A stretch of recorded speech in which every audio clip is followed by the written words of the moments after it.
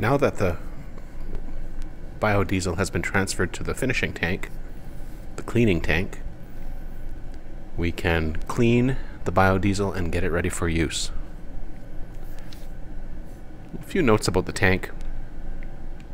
Just go down to the bottom here where the ports are.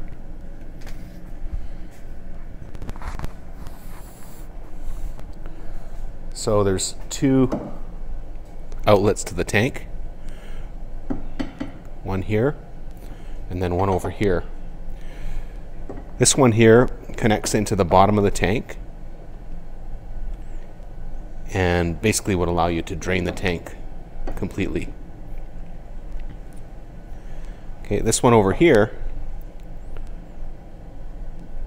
is connected to a stand pipe, a 6-inch pipe that sits at about this point in the biodiesel. And so that's where we'll get the finished product off of later. So we don't take the biodiesel right from the bottom because contaminants can settle on the bottom. We take it up a little bit. We take it up 6 inches, and then you're always getting clean fuel. Okay, so the clean fuel comes down here into the pump. We can either just take it directly off with gravity if you're just filling a jerry can or something, or you can run it through the pump and then under pressure through a filter here, which we'll show in a little bit, and then through our gas pump.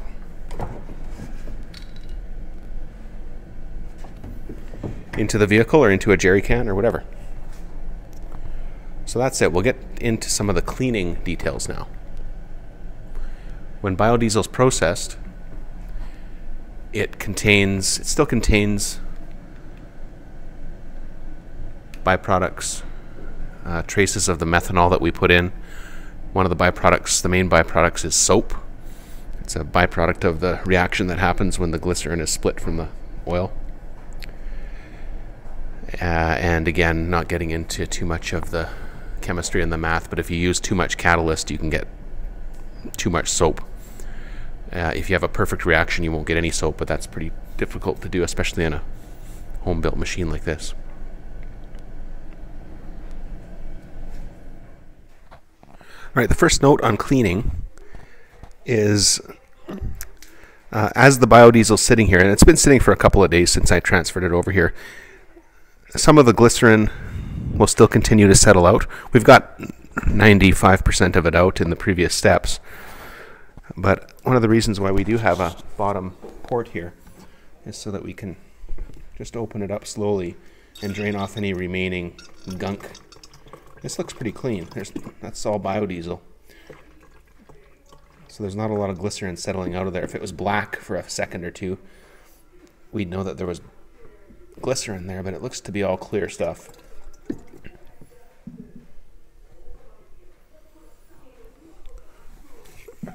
I use a little plug in there just so it doesn't drip. I use a little jug like this because what I can do is I get a mix of glycerin and biodiesel in here, and then you can just pour it back into the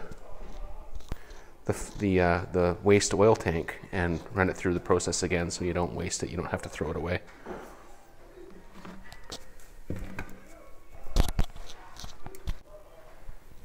Okay, so once you're not getting any waste product off the bottom,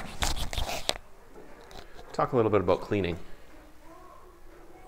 So you don't want soap, you don't want glycerin, you don't want methanol. All those things can do bad things to things like fuel injectors. You want pure biodiesel. So the first way I set this up was with water washing. There's different ways to wash biodiesel. I use these little Arizona misters, and there's just a standard hose connection at the back of the machine here, which you can hook a garden hose up to, and you mist water. You mist water. The water mist just comes down and passes through the biodiesel, and because water's heavier than diesel, water's heavier than oil, as those little water droplets pass through the biodiesel, they pick up contaminants, so they'll pick up trace elements of soap and methanol and glycerin and all kinds of other junk. And the water will then settle on the bottom, at which point, once it's settled, you can use the bottom port here and pour off the wash water, the dirty water. I don't use that anymore. That's a bit of a messy way to do it, because then you have to get rid of this oily, messy, soapy, chemical contaminated water. And how do you do that? So I've abandoned water washing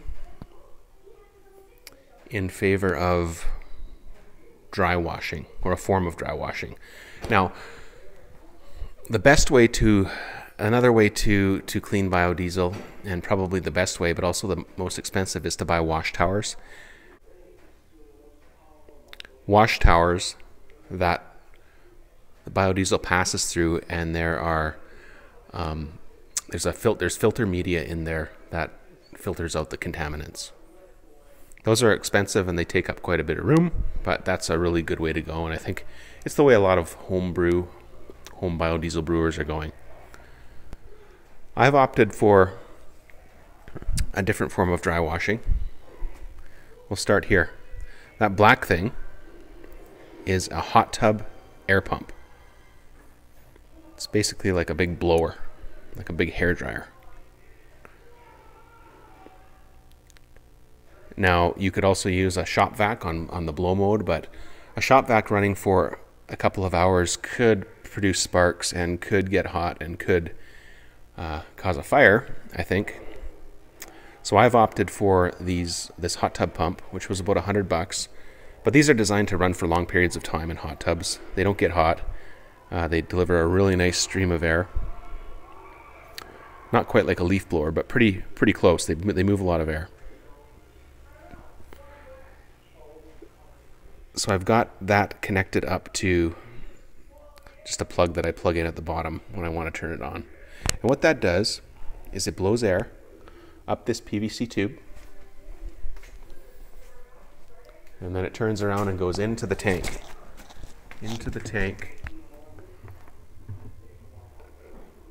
And down into the bottom of the biodiesel where there's a T. Now, I don't know if you can see the T,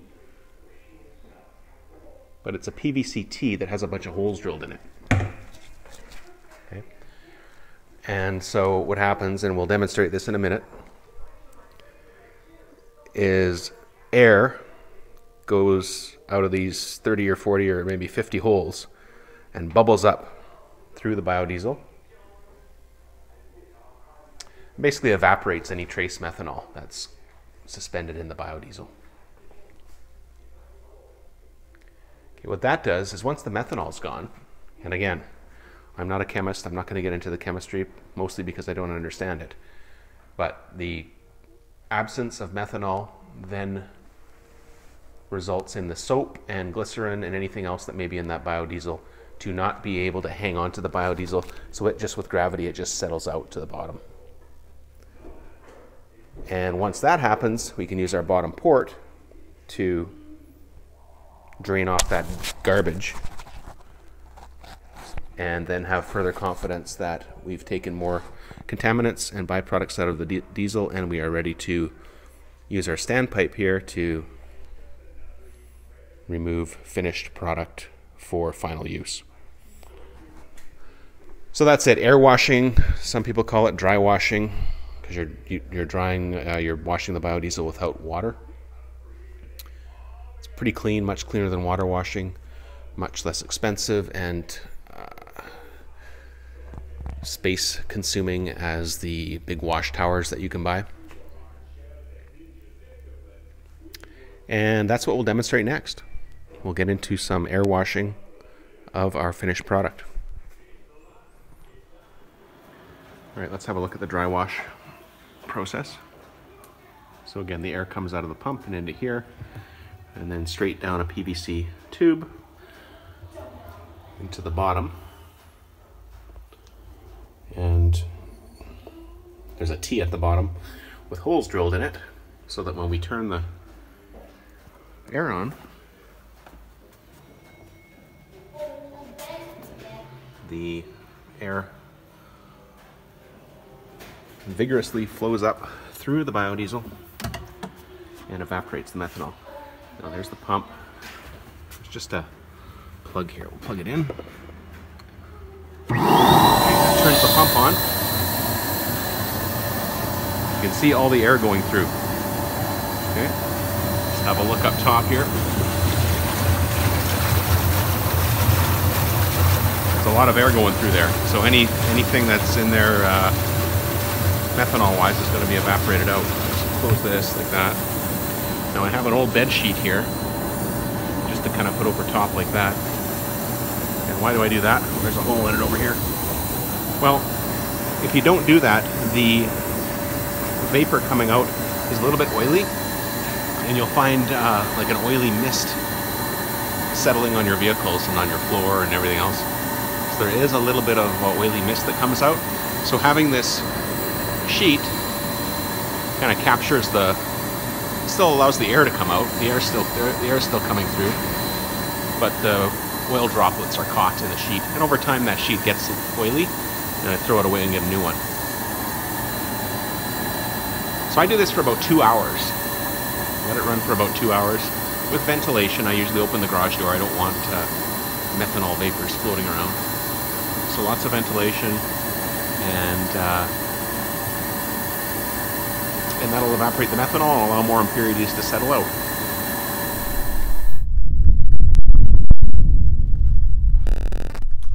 All right, and now the final step, now that the fuel's done in our finishing tank. Again, from the standpipe here, we come into the pump. So we can open up this valve. That'll let fuel into the pump.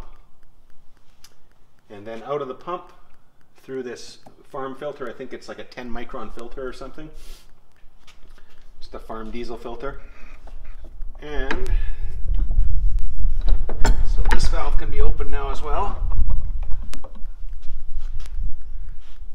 And then into the car. Now, you can gravity drain it, which is what I'm going to do here because I have some extra time. Just put this in the car here.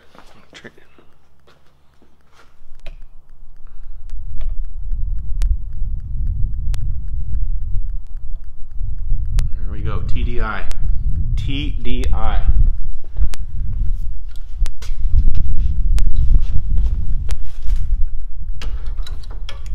And open this up now.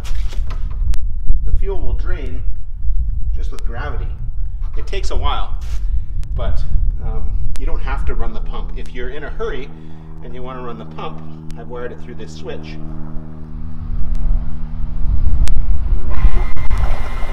And then it goes under pressure like at a gas station.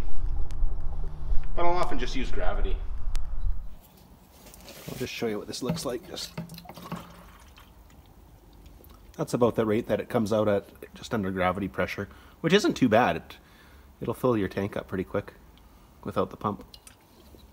Especially when you've got a lot of fuel in the finished tank, because there's lots of gravity pressure.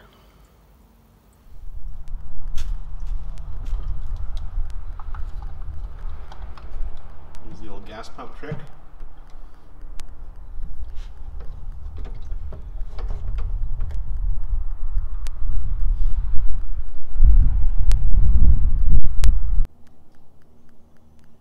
Typically I run about 50% biodiesel and 50% regular diesel, kind of split it. I do that for a couple reasons. One, because I'm always concerned that I get a bad batch of biodiesel. It's always tested good and it always works well. But what if something happened in the process and I didn't catch it? I figure if you're burning 50% petroleum diesel, you have a bit of a margin of safety there in that even bad biodiesel, I think, you'd be able to get through it. Where if you have 100% biodiesel and it's bad, you might have some issues. Also for temperature control in the winter. Like I might run a lower blend, 30 or 40% in the winter, and then watch the forecast. Right? And if the forecast is trending toward being colder, then what I can do is before it gets cold, I can top the tank up with petroleum diesel, winter diesel at the gas station. And vice versa, if the weather forecast looks good, then I can inch up the biodiesel content to maybe 50 or 60%, and just kind of keep some capacity in the tank. I run the tank usually about half full. That way there's always some capacity to either top the vehicle up with winter diesel if it's going to get cold, or with more biodiesel if the temperature is going to stay warm.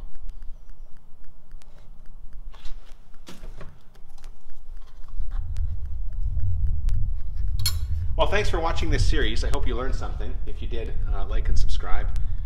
And stay tuned for more videos on this TDI. I'm doing some performance upgrades on it. And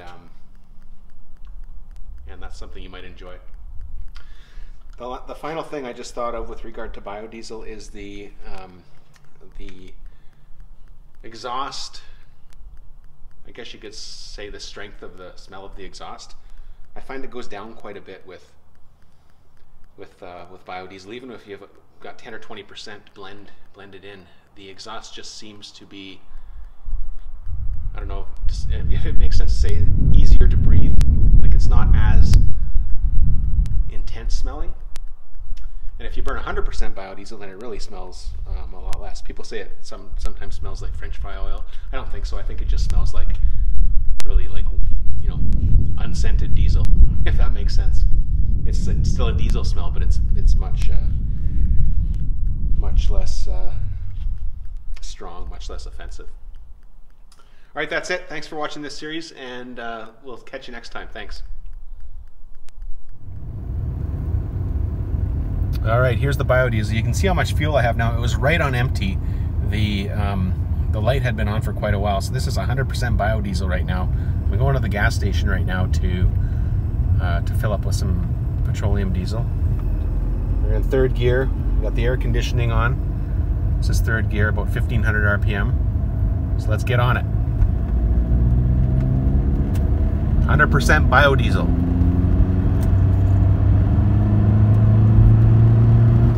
Fourth gear. So this car's pulling just like it does with regular diesel.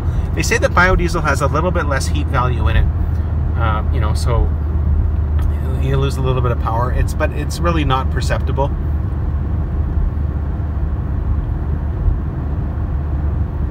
Again, we'll go full throttle here at 80 kilometers an hour, just over 2,000 RPM. Okay, full throttle, 1, 2, 3, full. We're going up a hill too. Coming up on an Audi. Okay, brakes, brakes, brakes. There we go. So there you go. The fuel is less noxious in smell, and it doesn't smoke as much either.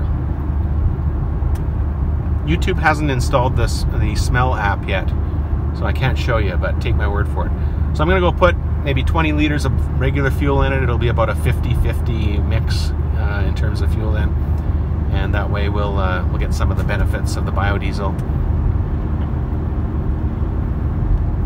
while also having some regular diesel in there just in case it gets cold again. And just in case my fuel's no good, but the way this car's running, the fuel seems just fine. Thank you.